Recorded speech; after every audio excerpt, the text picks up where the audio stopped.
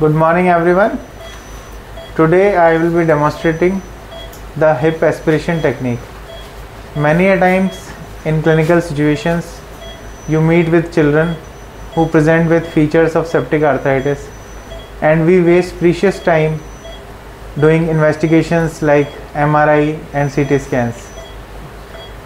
Hip aspiration is an underutilized tool which can easily tell us about the pus in the joint and concludes our diagnosis, and we can aggressively start the treatment, and if needed we can drain the hip immediately.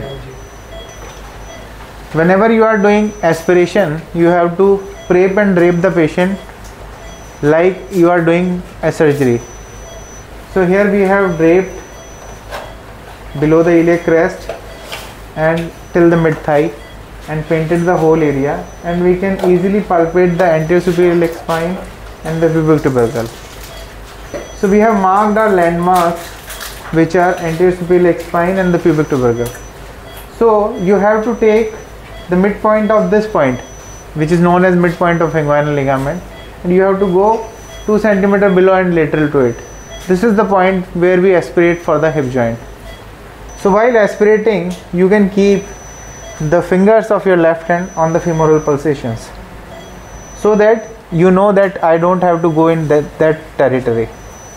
So I have marked my landmarks, and I take a simple 10 ml syringe with a 16 gauge needle, and let us insert the needle at the point where we have identified. So we go deep till we hit the bone.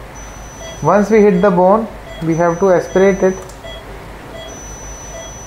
and you can see that this pus is coming out. So this is such an easy and reliable method to confirm whether there is any collection in the hip joint or not. So you can take the samples and send them for microbiological studies and take the decision whether to proceed with arthrotomy or not. So this is how we do aspiration of the hip joint, and in this child, as we have confirmed that there is pus in the joint, so we will be proceeding with hip arthrotomy using anterior approach, which is popularly known as Smith-Peterson approach, and we will demonstrate you the steps of Smith-Peterson approach in our upcoming video. So friends, do like, subscribe and share this video with your friends and colleagues. Thank you.